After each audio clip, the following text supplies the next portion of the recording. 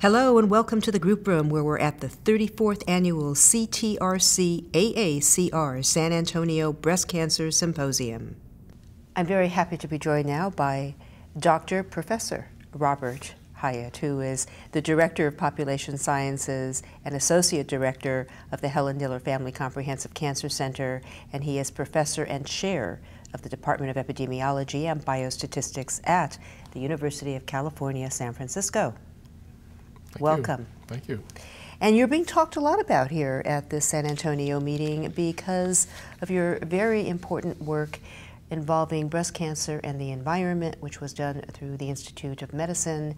And truly, many of the physicians we're interviewing have commented on your work, and that's what I would like to focus on with you today. Happy to talk about it. But it's not me, it's the committee, the IOM committee, that we will be channeling. So let's talk about why this is such an important piece of work and the impact it's going to have on our country and what we understand as far as risk factors and the environment. There's a broad overall conclusion, and that was that we didn't know enough about industrial chemicals, and in particular endocrine disrupting chemicals, which act like hormones and can have effects on hormone synthesis and metabolism that we thought were important.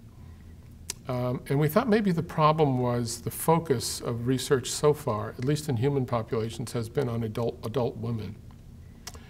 Now, you really can't expect an adult woman to remember what kind of exposures she had when she was a child or earlier in her life, yet we feel there's evidence that there were or there are factors which influence breast cancer development and other sorts of development that are established early in life, maybe even in utero.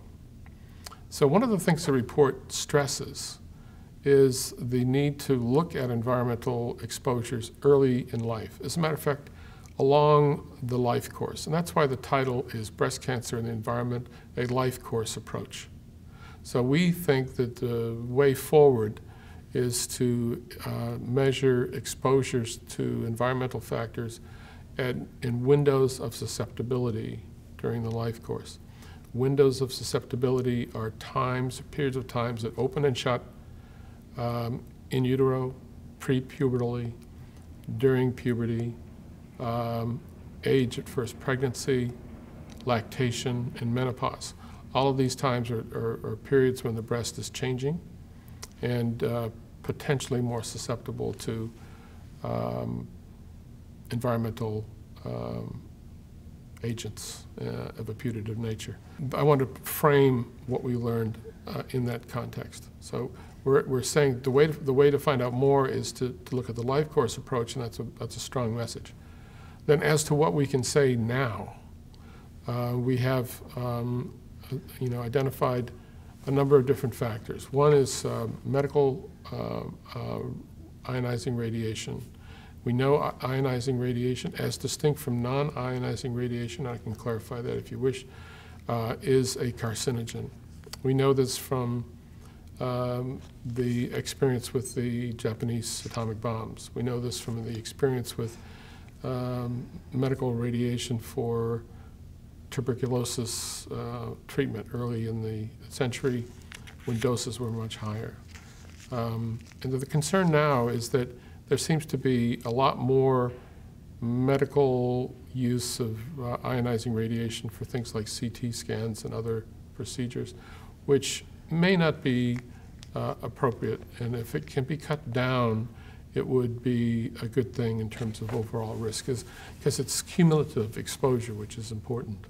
We know that combined hormone therapy, progestin and estrogen, that have been used by women postmenopausally is a carcinogen. Is the word combined the important word here? Yes, so it actually may be that estrogen alone is not, for instance, a carcinogen or a carcinogen promoting substance, but the combination is, and we know this from the Women's Health Initiative. We know that alcohol, even in small doses, can contribute to a slightly increased risk. It's a clear fact.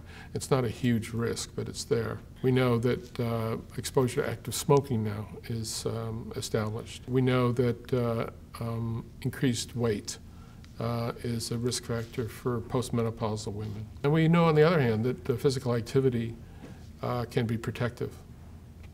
These are the things we know. And then we identified a number of circumstances or conditions or agents which we think are plausible, and they're plausible based on incomplete evidence. So bisphenol A, or BPA, is one that is on a lot of people's minds these days. There is increasing amount of evidence that this substance can act like a hormone and affect animal models in terms of early development. There's some very clear developing biology that has to do with epigenetics that my colleague Cheryl Walker just presented today, that it makes it biologically plausible. But there's virtually no human evidence that it has an effect. So we were not able to raise that to the bar that we had set for strong human evidence to make it an established risk factor. Also, light at night, which is a phrase that reflects sort of shift work, has been linked to breast cancer work. So this is something like nurses or service workers might be exposed to. We're really not sure why. We're not sure about the mechanism there, but there have been 8 or so large epidemiologic studies that have shown an increased risk consistently with breast cancer. So it may be something to do with melatonin, a pineal hormone that's sensitive to light and has effects on hormones that could be the factor, but we don't know. So that fits in the biologic plausibility category. We found that there needs to be a more of a focus on early life and life course approaches, and we, in identifying specific chemicals and specific substances, we're able to categorize them into levels of risk. So tell me, when a study like this comes out of the Institutes of Medicine, IOM, what happens now? What do they do with this, and how does this impact society? Yeah, that's a very good question. So I think I have a pretty good answer for that. The IOM is not a funding agency, and they don't have the authority to change policy. But as you probably know, the IOM is part of the National Academy of Science, which was founded under Abraham Lincoln's presidency to provide independent, authoritative information to Congress originally on matters of science. And over the years, it's developed so that other agencies can use the IOM for the same purpose. So the Komen Foundation for the Cure.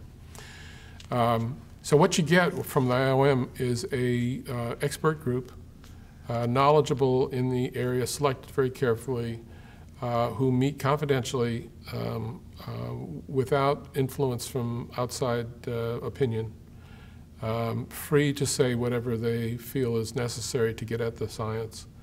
And they report a very heavily edited and reviewed report.